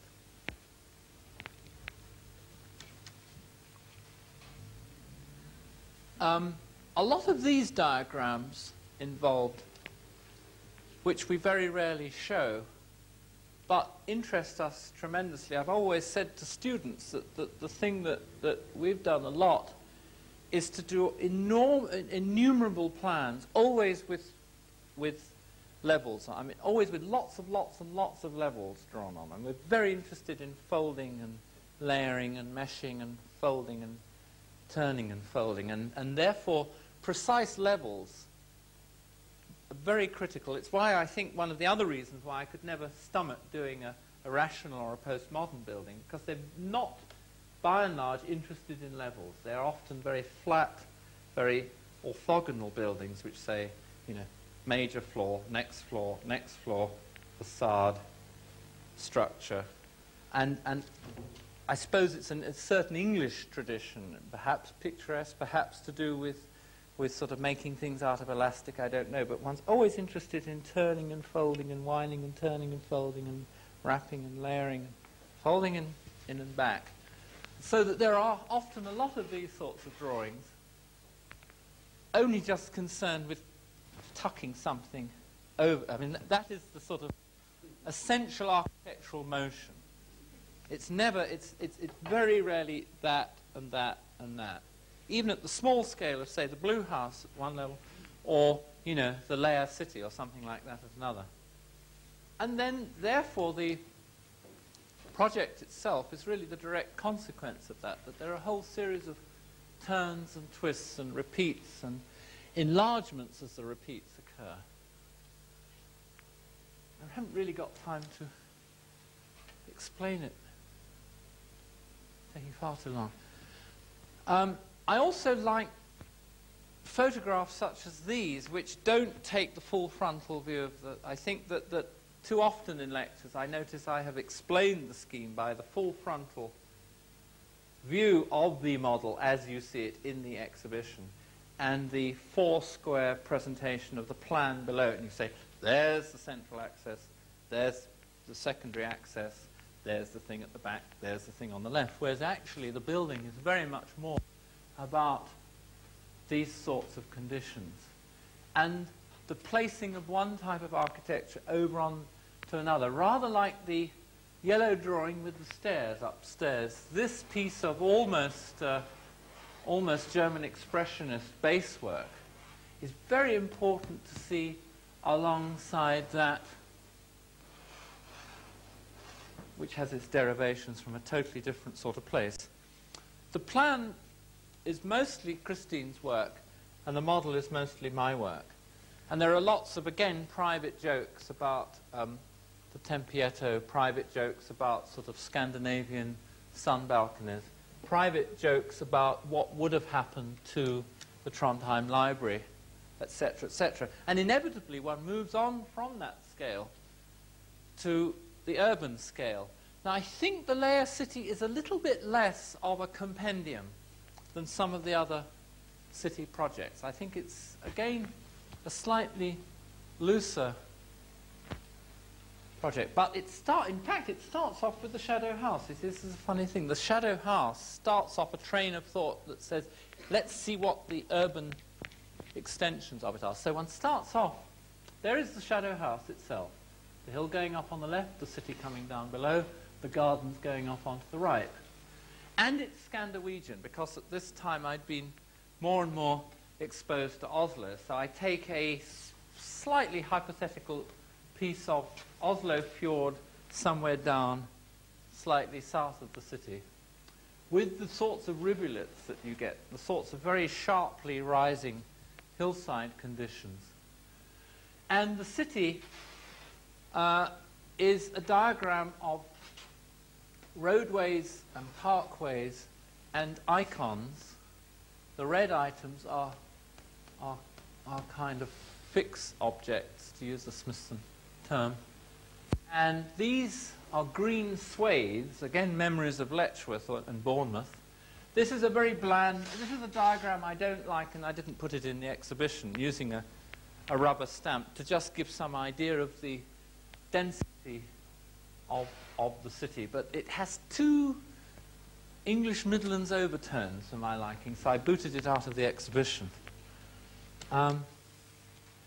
These are diagrams about intention and diagrams about type. What I was interested, again, is meshing together different objective types of city. This is a rotational city. This is a chain housing city, viaduct cities, villas, other types, swathes, meshed, always collaged, as it were, one over the other. And, in fact, I dug up a real oldie. I dug up my fourth-year, 3-week office project that I'd done in 1959 at the AA as a fourth-year student. I'd done this project under Killick, which had this idea for really good offices. The idea of the really good office was that each floor would have an open top with a garden on it, and they would revolve around the central core. Very expensive, but nice idea. And I've always thought it was a bloody... I just simply cribbed myself. I just borrowed back out of the very old back pocket. I mean, the back pocket of the oldest pair of trousers, as it were. And thought, let's see what happens if we use this as part of the Layer City. And so one of the conditions of the city is this patch of rotating offices going down the hill. And here is the shadow house again. So this is a local drawing of what happens across the street from the shadow house. Here's the shadow house with the garden end, and one extends the garden and suggests that there would be further gardens of rather Viennese tradition, gardens with riddled with little paths. There's a secondary system of small pavilions that's making its own matrix across the city. There's the green sways, these green, very English sort of green paths with trees that go up against the tennis net. Held woods, they're sort of thin woods that intensify towards the net and have villas creeping in on them. Then there's further sets of systems and the rotating offices, which also use the same grid as the villas. So there's that series, this series, this series, that series, and this series. There are about 5 series working with each other. And there's a section done after the model and the plan of the house, the piece facing the countryside, the support structure, the entrance, Tempietto, the water dropping down from the hill, waterfall, the small pavilions, the rotating offices, the green swathe, the villas, and on. Rotating, the villas becoming part of the same system. More offices rotate. I don't like these anymore, but I don't know why I did them like that. I did. Applied facades, waterfalls, the swathe, the villa in the swathe, etc.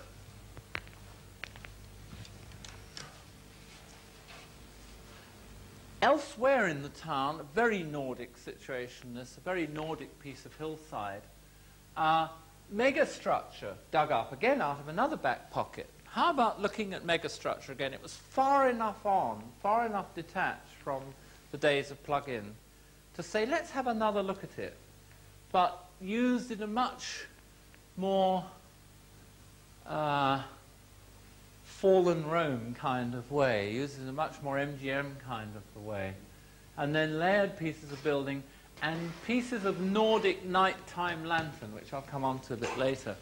And here's the fast-flowing river with its little bits of islands, and of course artificial building in amongst them. Spooky hotel. I think that's a spooky hotel. Not sure. And lower down, combining ideas. I've always liked arcades and I've always liked canals. So how about a water arcade? And probably Dutch overtones to it. So the core of the building is actually the water arcade.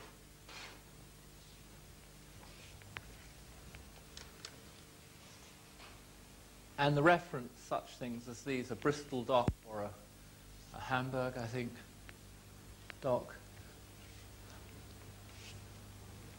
Is it Liverpool? Same difference. And the lower part of the town with the increased use of the megastructure parts.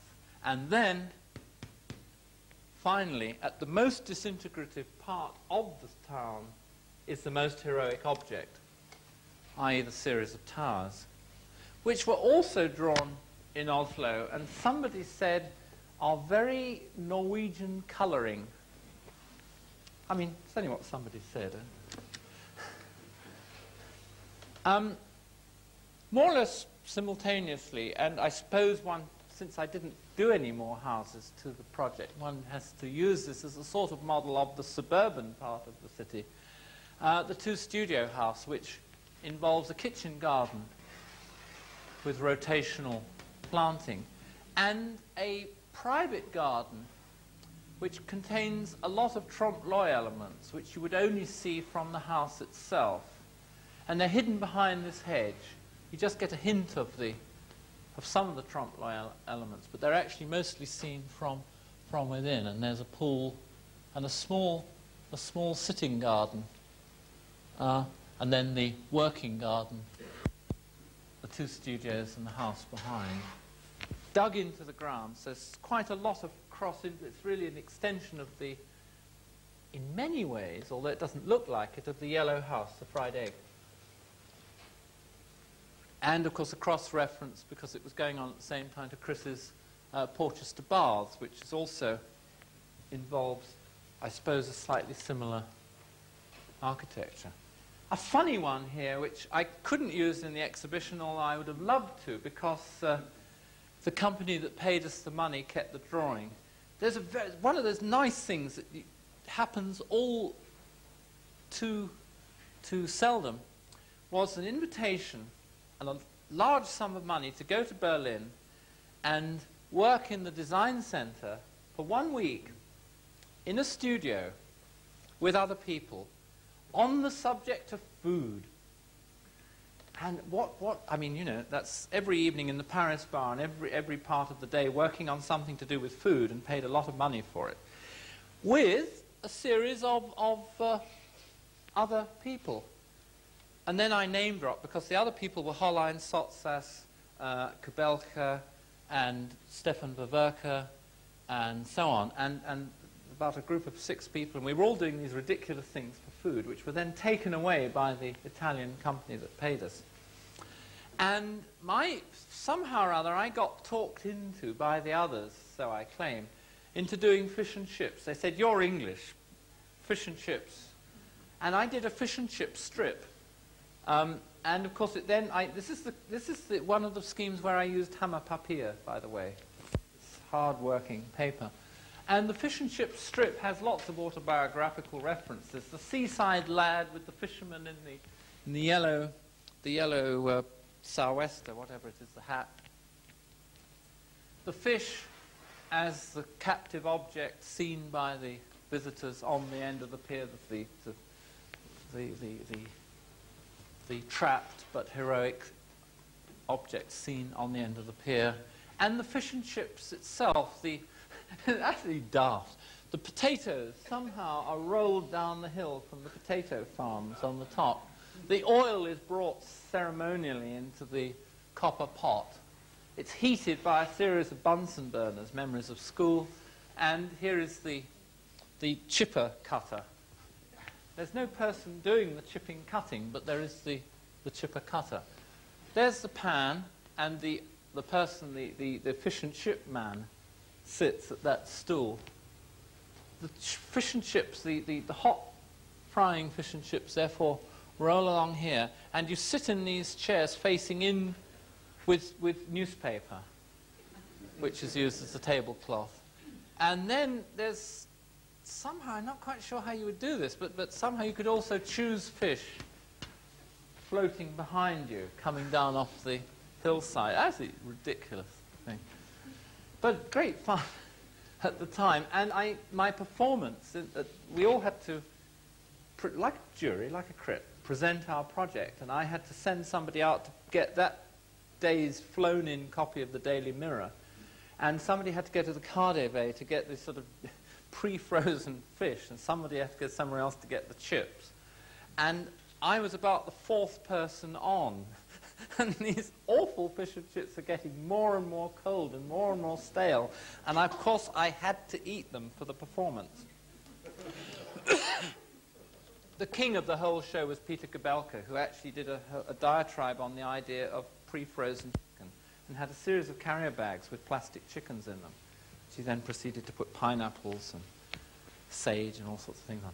Anyway, it was a great laugh. And I think nothing to do really with the other people there, but I felt that I wanted on this occasion not to draw in the way that I normally draw.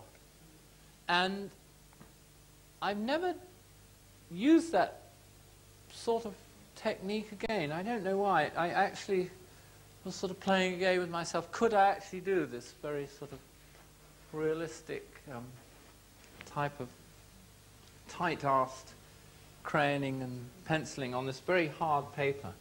I don't know why I haven't done that. Somehow, the whole thing seemed to be very artificial and very strange. You know, the whole thing was quite sort of like in a capsule, as it were, and one felt, let's even draw differently, about something different. Back to Oslo. Oslo has this very good building, and the one other thing of taste that I share with Leah Creer is a liking for this particular building. We both think it's the best thing that ever happened to Oslo, was building this town hall. Meanwhile, in the same town is a building that was actually done by Erik Mendelsohn and a couple of young locals. And he knocked out this building that was built in Oslo and is near to the site of this project. There are also a number of other curved cornered buildings in that part of town. And I did some consultancy work for a firm called Platters in Oslo, and I knocked out a scheme for offices and shops opposite the main railway station in about 8 days. I did this 8-day scheme for this Triangle Thompson site. And one of the things I wanted to pick up was the series of passageways that exist in this part of town, and the kind of very typical European